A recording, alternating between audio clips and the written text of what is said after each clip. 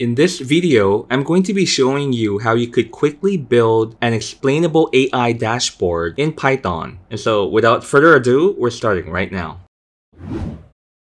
So the explainable AI dashboard that we're going to be building today will be based on the Explainerdashboard Python library. And so you could go ahead and go to the GitHub page where more details will be provided about this Python library.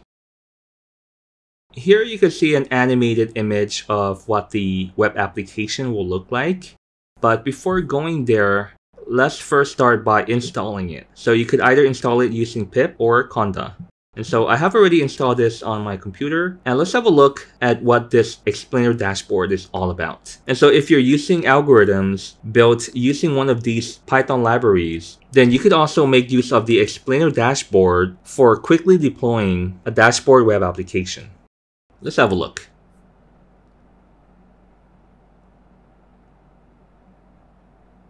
So this is generally what the web application will look like.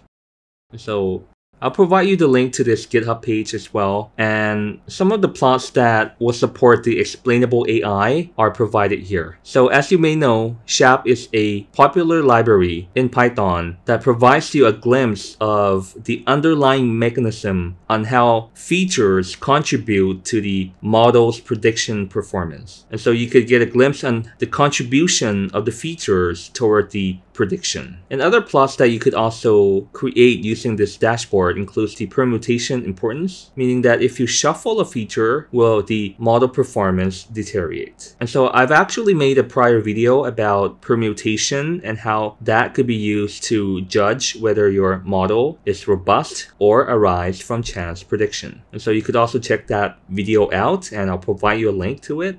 Another plot is the partial dependence plot, and as mentioned here, you could evaluate the contribution of the individual features on the model's performance. And other plots that will allow you to observe the contribution of features would be the SHAP interaction values. So it essentially decomposes the SHAP value into the direct effect an interaction has. And aside from that, you could also show the model performance plots. For classification models, you could display the model performance via precision plots, confusion matrix, ROC AUC plot, PR AUC plot, etc. And for regression models, you could show the goodness of fit plots, the residual plots, etc. Let's have a look further. And so here are some of the example code that you could use to build your dashboard app. And this is for the classification, and this is for the regression. Okay, so you could check out the full details of this GitHub, which provides a lot of in-depth explanation on how you could implement this explainer dashboard. And so let me take you to the documentation of this library. So the documentation is also another great resource that you could have a look at. It explains very well how you could implement the various functions provided by the explainer dashboard. As you can see here, and they do provide some code that you could just copy and paste into your script files and run. And so let me show you this explainer dashboard Heroku app, and this provides a very well laid out high level overview of some of the possible dashboards that you can create. And so this includes the classifier dashboard, the regression dashboard, the multi-class dashboard, and also the custom dashboard. And so the great thing about this website is that you could click on the example so that you could see the web app in action, or you could click on show code, and this will provide you with the code that you could just copy and paste, and you could modify to implement your explainer dashboard web application.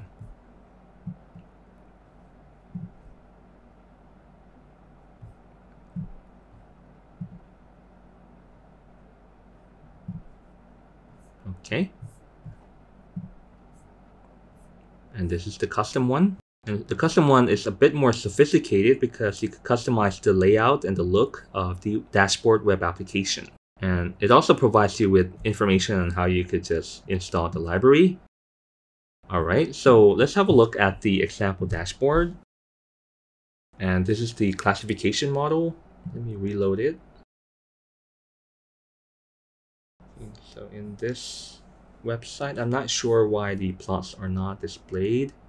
It's probably running in the background, or it might take some time to load. Okay, so it's already loaded up.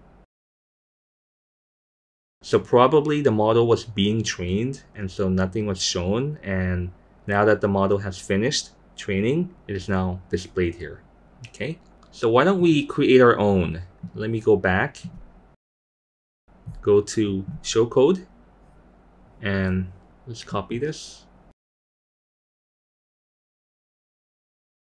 And I'll go to the Atom IDE, I'll create a new file. I'll call it app, or actually I'll call it classification app.py. I'll paste it there, save it, go to terminal. I'll first activate my Conda environment. And so feel free to activate your own Conda environment.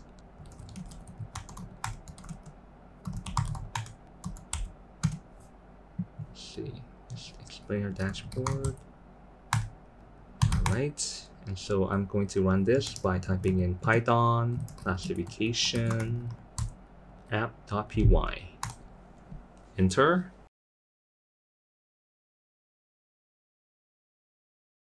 You could see here that the model was being trained and the various plots was being calculated. And so the Heroku app was probably running all of these calculations. Alright, so now the dashboard is finished and it is now available at the URL provided here or here. You could go to either one. So let me just copy the first one then.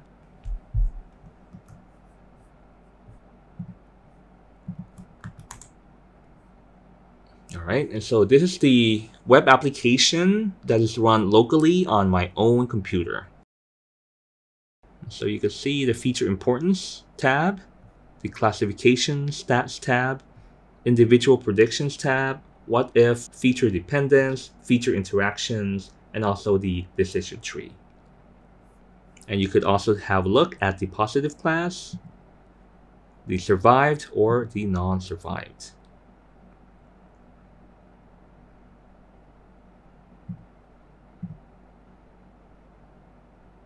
Okay, and so the SHAP values and the permutation importance.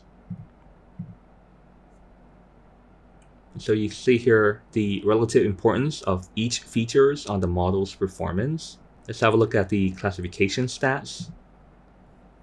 So here it's very interactive and you could adjust the various thresholds and the data will be accordingly updated. Okay. And this is the confusion matrix. Same here, you could adjust the threshold. This is the precision plot. This is the classification plot.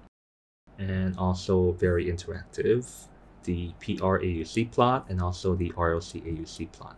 So a great thing is that they also provide you with a description of the plot. So here they describe that RLC AUC plot is a trade-off between the false positive and false negative, while the PRAUC plot is a trade-off between precision and recall. They also have the lift curve, the cumulative precision, and as always, you could also adjust the threshold. Okay, let's have a look at the individual predictions. So you could scroll down here in the drop down and have a look at the individual passengers, and you could have a look at which features contributed to the prediction of each of these passengers. And if you change the passenger, then the contribution will also change. Okay. This is the contribution of each feature on the model. Contributions table, how each feature contributes to the prediction. And you could get a relative percent on the effect of each feature on the model prediction.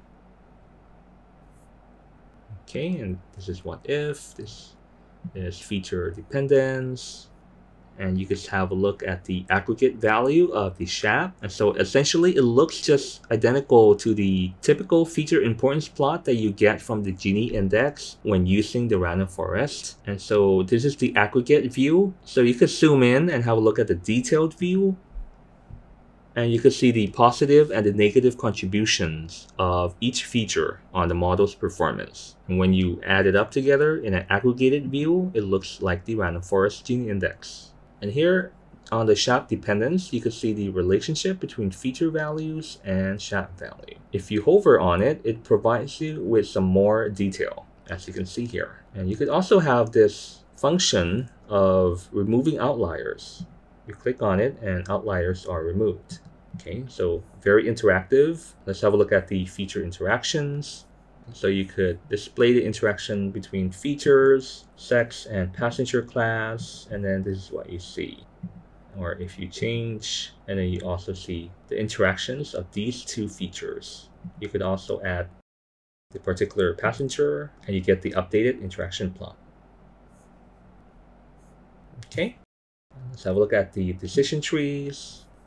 All right, and so here you can see the individual decision tree inside the random forest. So this is something that typically you wouldn't see when you build a random forest model using scikit-learn. So you'll probably just see the end outcome, but with this dashboard, you could actually see how each of the trees are contributing to the model performance. And so here you see the baseline of the pooled results from decision trees inside the random forest.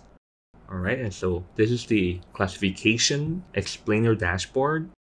And you could do the same for the regression dashboard, and also you could play around with the multi-class dashboard, as well as customizing your own dashboard here. And so if you're finding value in this video, please give it a like, subscribe if you haven't already, and make sure to hit on the notification bell so that you will be notified of the next video. And as always, the best way to learn data science is to do data science. And please enjoy the journey.